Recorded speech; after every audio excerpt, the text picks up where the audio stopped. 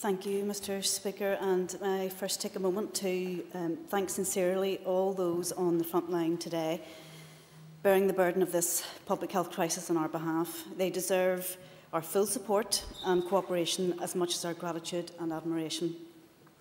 I also acknowledge the enormous efforts and dedication shown by the Minister and his officials in working to address the myriad of challenges posed by this crisis, in making regular media appearances and maintaining contact with the committee, which is essential to communicate important messages and ensure public confidence. The Health Committee was briefed yesterday on the health aspects of the coronavirus bill and the LCM, including measures in relation to the workforce, mental health and mental capacity, and new powers in relation to public health. The committee was in no doubt about the urgent need to take responsible action to save lives. We know our health and social care workforce was already under immense strain before this challenge added to the difficulties.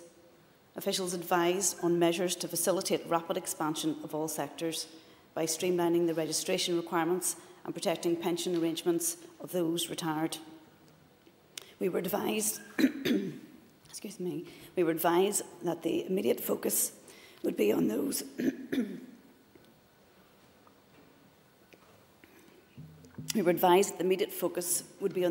who retired within the last 3 years, and the next step would be consideration of those who have recently completed training or are currently in pre-registration roles or final year. Members inquired about the likely impact of the measures and were advised that contact was being made with around 500 recently retired medical staff, around 200 pharmacists, in addition to other professions. Having raised issues in relation to community pharmacy, members were heartened to learn that greater support for existing community pharmacy workforce is in train in terms of the rollout of PPE and additional funding to respond to greater demand. They were also encouraged to hear that there has been an extremely positive response to the call for pharmacists in other sectors to come forward to help where resources are most needed. We were further advised that provisions for emergency volunteers, including a compensation scheme for loss of earnings, would help encourage further workers into the system. Members are very appreciative of the speedy work to enable this and realise fully that our HSE workforce is our single greatest asset and must be protected and supported as they work to protect and support us. Mr Speaker, turning to the mental capacity and mental health, members inquired about the clauses streamlining decision-making and were advised that in all cases 2 persons would be required to make key decisions and that there would remain a right of appeal. It was explained that the streamlining would free up staff resource to focus on urgent care priorities. In terms of public health, the committee further discussed the new suite of powers available under Schedule 17 in terms of public health protection. They noted that before making regulations to avail of the powers, the Department would, having consulted the Chief Medical Officer, declare a serious and imminent threat to public health, and only then exercise powers if they felt to provide an effective means of delaying or reducing transmission of the disease. They were further assured that the Department would be required to revoke the powers when the situation has passed. Members inquired about the nature of the additional powers, the time periods involved in detaining people for screening or isolation, and were also advised about the right of appeal to Magistrates' Court.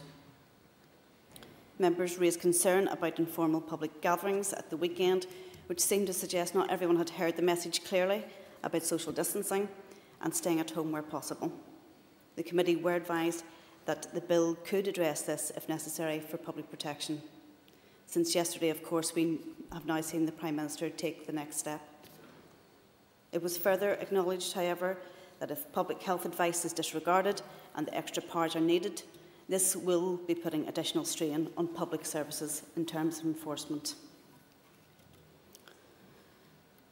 So to summarise the views at yesterday's meeting, members acknowledged the measures in the bill went beyond what they might ordinarily support and that the opportunity for scrutiny has been much less than they would ordinarily require.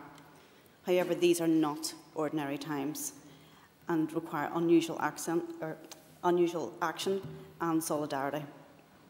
The Health Committee therefore agreed that in these circumstances it was content to support the extension of the relevant provisions of the coronavirus bill to this jurisdiction.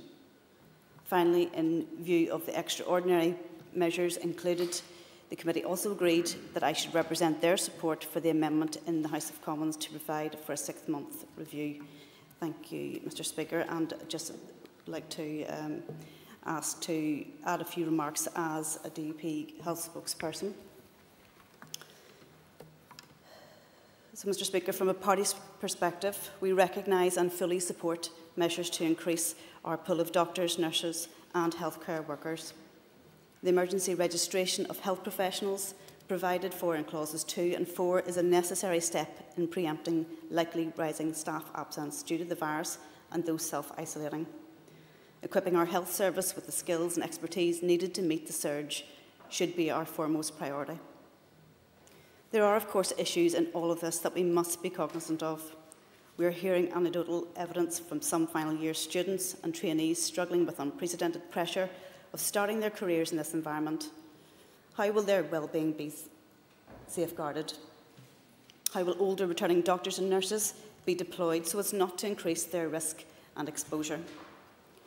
Clauses 7 and 8 allow workers to take 2, 3 or 4 weeks to volunteer in crucial health jobs, i.e. carers or porters without loss of employment rights, and this seems a sensible and measured proposal. We need to utilise all available skills from across our economy and society to meet this major health threat.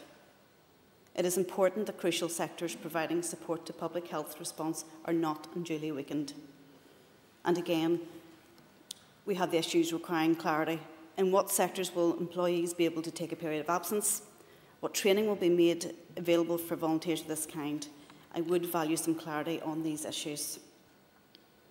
We welcome support and powers given to mental health workers, and we stand with them as they take such responsibility on their shoulders. I think it's of vital importance that there are provisions around indemnity.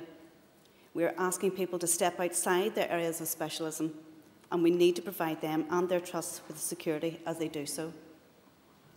Regarding registration of deaths and stillbirths, clauses 17 and 20 relax certifying requirements. This proposal illustrates the scale of the threat of coronavirus and the likely impact in terms of fatalities.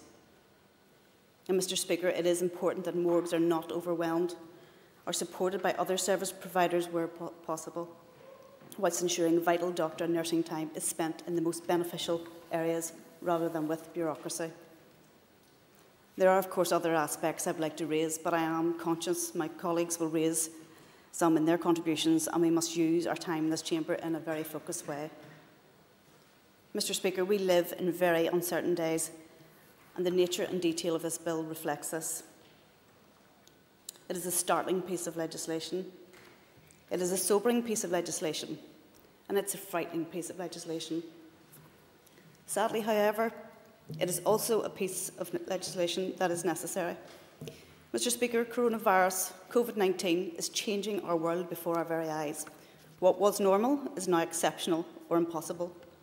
What we took for granted is now uncertain, and for how long, we simply do not know. Our constituents are frightened.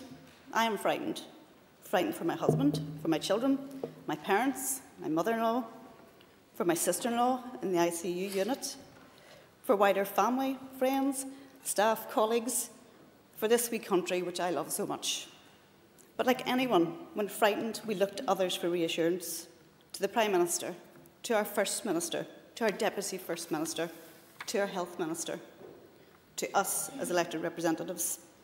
The onus is on all of us to take all steps necessary to provide this reassurance.